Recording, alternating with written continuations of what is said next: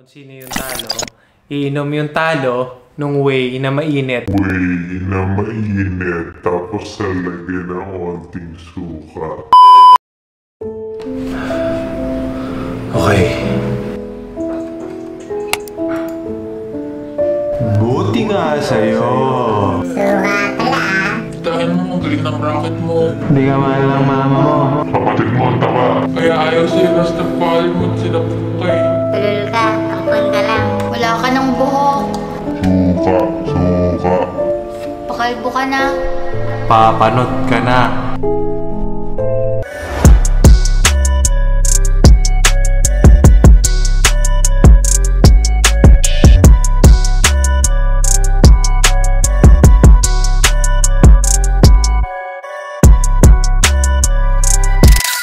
What's up guys, Campos here. Welcome back or welcome to my channel. Here I post workout videos, nutrition tips, recipe videos, and any other videos na related sa fitness.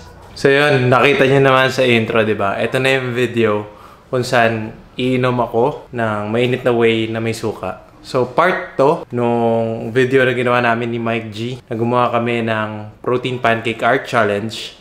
Tapos nagpa-vote kami sa inyo sa mananalo. And yung mananalo, wala siya nakuha, nanalo lang siya, bragging rights. Pero yung talo, iinom siya ng mainit na whey na may suka. Okay, before ko yun gawin, pag-workout muna tayo kasi kailangan ko mag-build ng... Kailangan ko magpagutom kasi parang gustong-gusto ko talaga nung mainit na whey na yun na may suka eh. Before anything else, I would like to ask to please like the video. So please... smash the thumbs up button, and kung hindi pa kayo nakasubscribe, please do so. Malaking tulong yan sa goal natin na lumaki this year, and thank you in advance guys. Bale, ako lang mag-isa ngayon magti-train, wala yung kapatid ko. Papatugtog na ako ng Pilita Corrales para mawasak. So, cheers guys. City of mine, how I love the city of mine. It never gets me down, city of mine. How I love the city of mine. It never gets me down, yeah. I was born in the city, I was raised on its edges. My pop worked his life when it's complex. I found love in its center. If I could live here forever, think it'd be for the better. I love the weather, even though it's fog 24/7. I love the people. This is city, I met all my best friends, and I wanna thank every break. I wanna thank every entrance to every building that I step in this city of mine. Oh, you most my best moments in life. See, I fell in love for the first time in Golden Gate Park. I saw my first rap show at Great American Hall. I used to beg my homies for a ride across the bridge to goof off and spend the whole damn day doing whatever we want. Keith drove us down to Ice Place while we'd roll up a blunt, and me and Jack would get stoney, walk around and get lost. Don't think I'll ever truly pay back all I was lucky to get just by walking through the city. No, I'm a small part of it. Uwi! Okay guys, nandito na tayo. Based naman dun sa mga comments sa video ko and sa video ni Mike G, puro ako yung gustong parusahan ng mga tao. Hindi ko alam ano ba ginawa ko sa inyo ba? Bakit ganun yung gusto nyong gawin sa akin, ha? Siguro ito yung consequence ko sa pagiging bully ko ng high school. Hindi ako bully baka sabihin nyo bully ako. Anyway, so ayun nga, ako yung maraming vote na matalo. So ako yung dapat gumawa nito. Pero since si Mike G sobrang sport niya, gagawa rin siya ng video niya, gagawin niya rin to. Though, ayun, nandun pa rin yung competition namin. Sobrang sport lang niya na gusto niya rin din daw gawin. So, abangan niyo yung video niya, guys.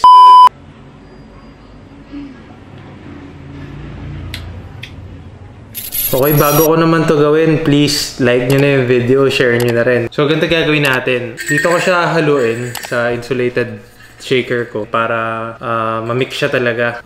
Tapos, ta-transfer ko siya sa mug, tsaka ko lalagyan ng suka. So, pray for me, guys.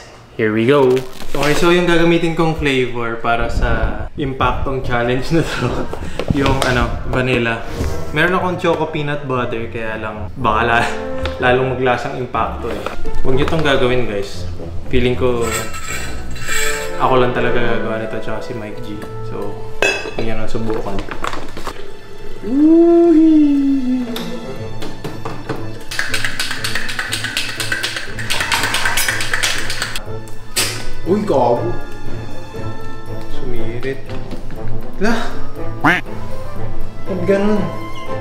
Baho. Oh shit, ang dami pala. Oy, sabi ko sa video, onting suka lang ha.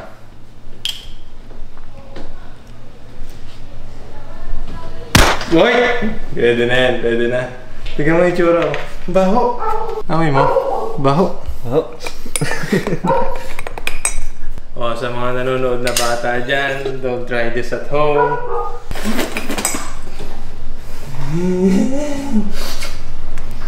Oh, baho. Shit. Stop it. Get some help.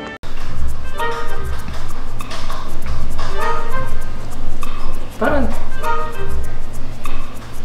putang ina.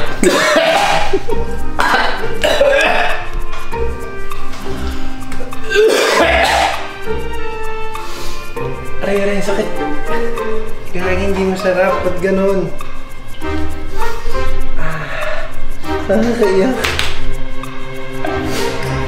Maasim na hindi ko ma-explain yung lasa. Ano ba to? Inamig ko ba to? Sige. Straight.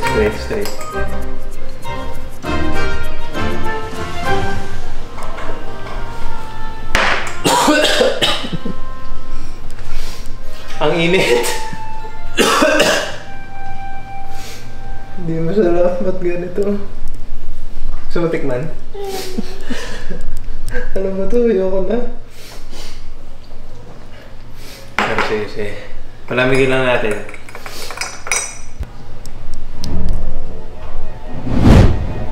Oh! Nasa ilalim yung suka, lal.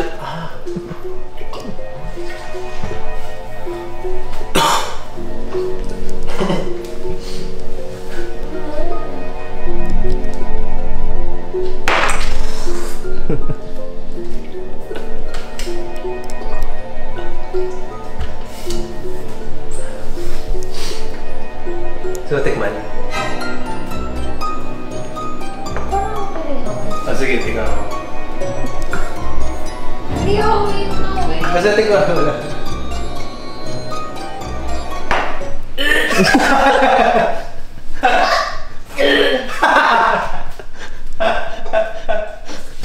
Bulalang rin ah. Bulalang.